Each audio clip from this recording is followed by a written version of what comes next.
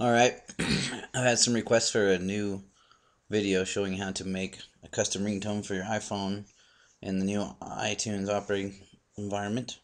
So, it's going to be the same as before.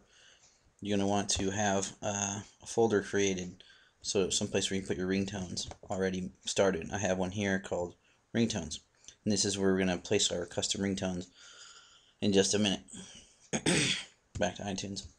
So, you want to observe how everything's a little different here. The way to get to your ringtones is up here is a little different. You go to tones, and you have to have the preference enabled under the iTunes preferences down here. It should be under tones. Yep, mine right here is checked. If yours isn't checked, have that checked. Then pick your song, and then determine what 30-second portion you want to use as your ringtone, because anything longer than 30 seconds will not be a ringtone anymore. It'll go to voicemail, so you don't want to waste space on your phone. So after you determine the 30 seconds you want, go to your song. I'm doing holiday rap because it's Christmas Day, so it seems fitting. Then you go to Get Info, and you go to Info after getting info, or sorry, under Options. And my playback, I believe, is at 49 seconds, but not so important.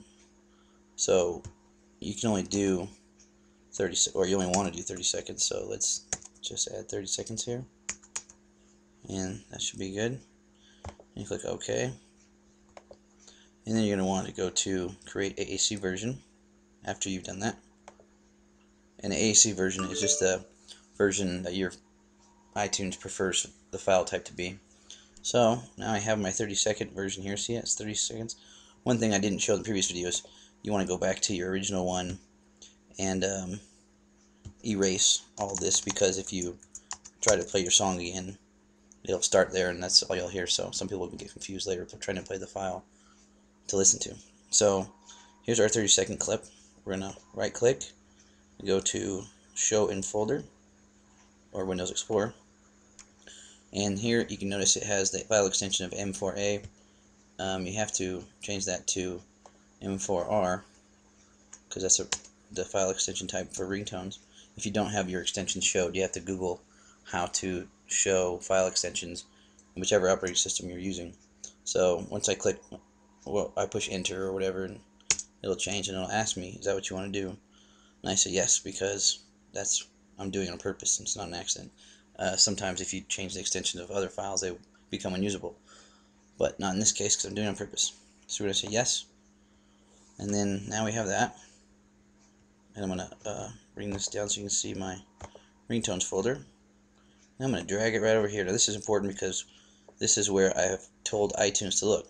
So you want to have a ringtones folder already pre-made, or whatever you can name it whatever you want, put it wherever you want, just remember where it's at, because we're going to go back, we're going to file, first let's actually change it to tones so we can see the ones I have.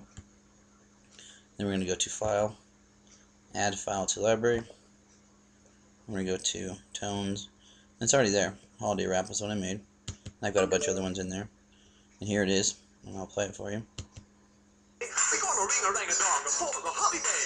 It's a little silly, but it works. Then you just sync your phone. You can use it for whatever you want. Enjoy.